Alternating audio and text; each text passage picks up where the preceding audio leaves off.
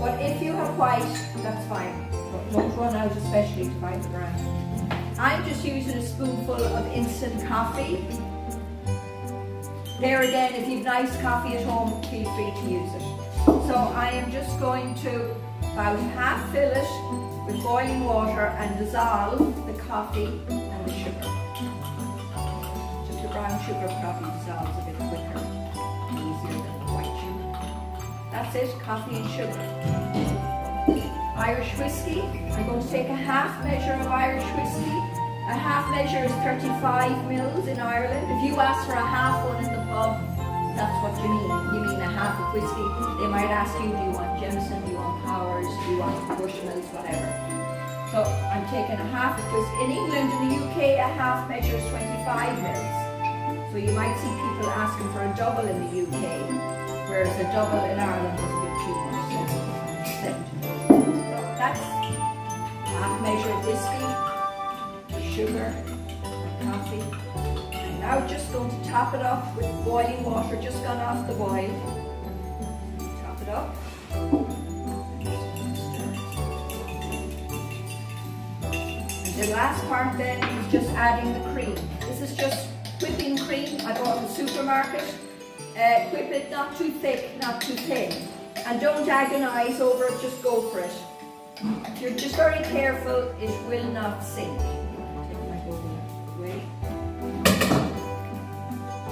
So I just go with a spoon.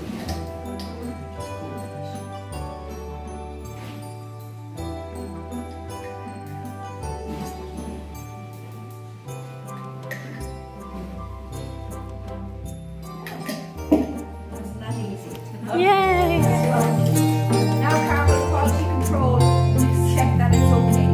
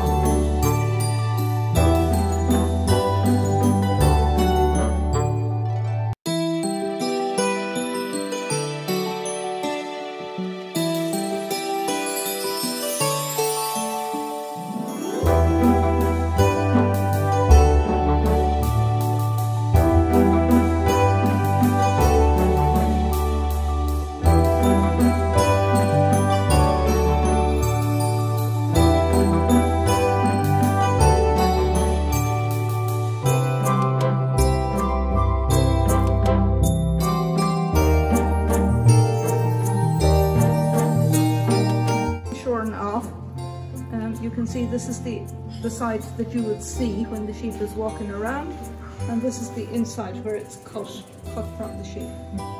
So the first thing you do is you would take off if there were any really dirty pieces, say around the tail area or around the tummy area on the sheep, you would take off any really dirty pieces, and then after that then you would start to sort out your fleece.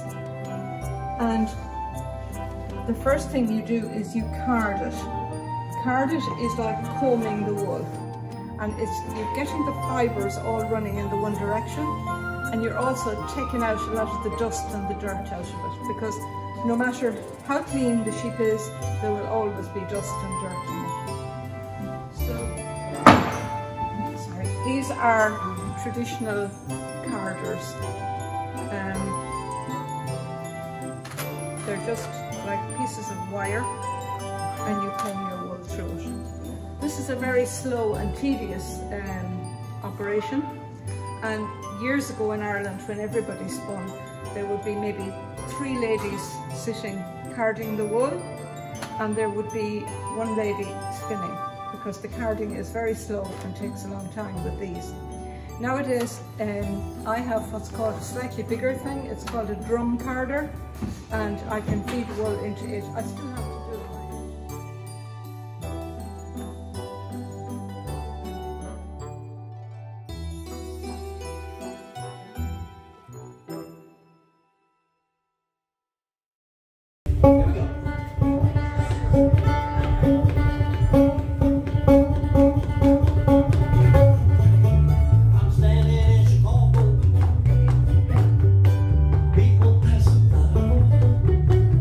It's a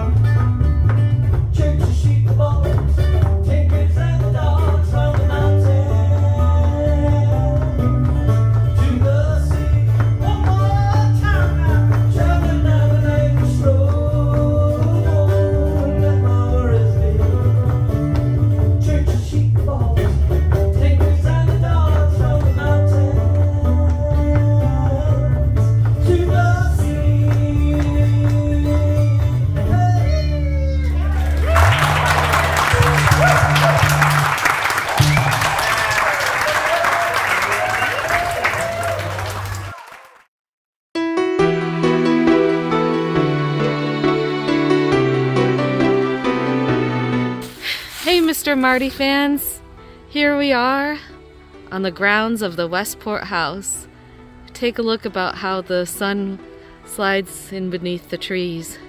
Now I'll turn you around and show you our way to the Westport grounds.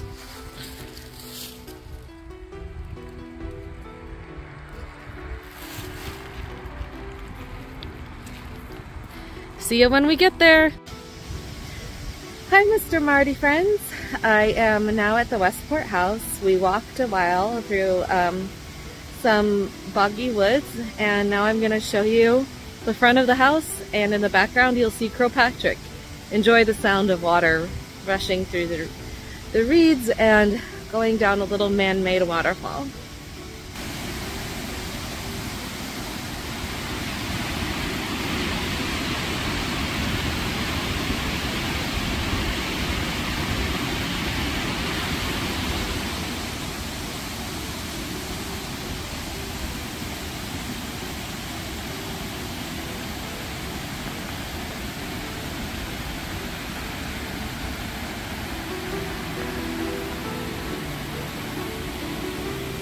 And now we will head and make our way back to town on this path.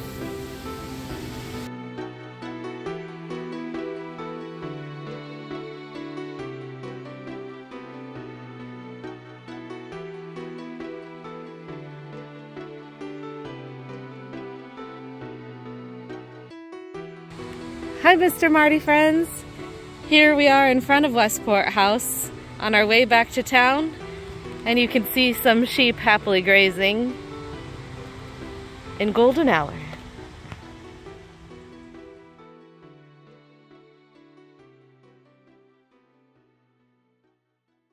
On the Smile, which was an old Carmelite convent, and then they put, cemeteries they built around there, and then Cromwell came and kind of screwed things up. But we have a very brand new looking cemetery stone, and the only reason why that is that some guy came with a backhoe and he was going to dig a grave, and he swung around and knocked ours over.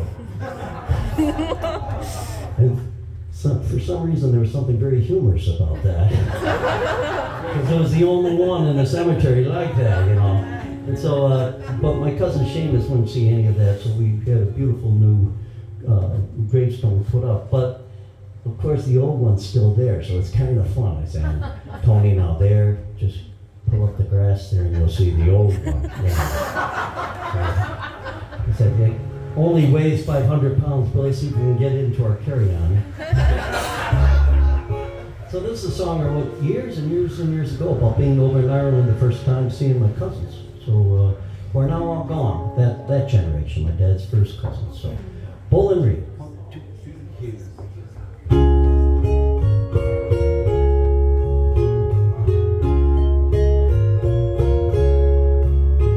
Outside of Deargamous, in the County of Mayo,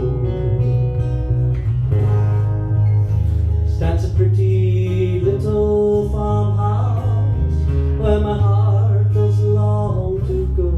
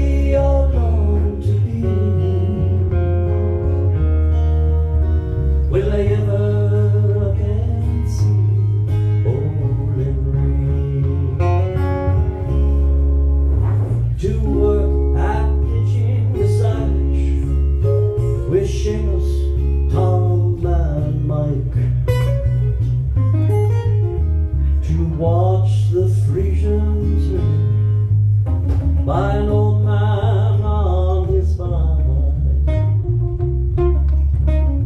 Now laughs as the wind kisses dewy soft from off the sea. That's what my aching heart misses, that dear home, old and green. Old and green,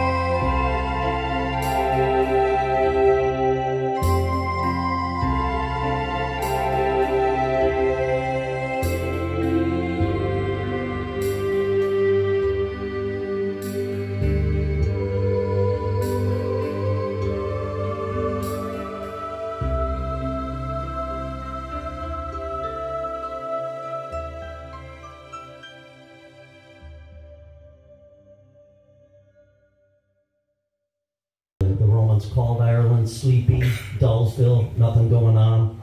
And it was a good thing too, because they avoided it and kept the culture alive, you know. And so this is called Holy Saints of Ireland. I'll let Brian do the honors because you've got a nice little spiel. I don't know how many Irish saints there are, but we only could fit 4 of them in this song. And the first one is Saint Brennan, who was known for his, great faith in God, that God was going to take him in his little leather, what do they call it, a curragh. He ended up discovering America while the world was still flat. It takes a lot of nerve. Absolutely. But and then you have St. Patrick, who we all know about, and then St. Bridget, who was the ultimate philanthropist, and then St. Malachy, who was a visionary, and apparently he has suffered a serious head injury as a youth, and he became a prophet. Same thing happened to the late great Dick Butkus.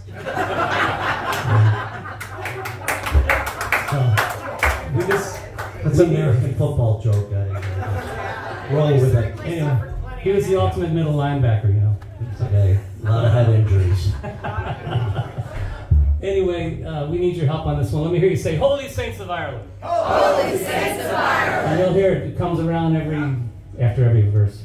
Ready? Ha!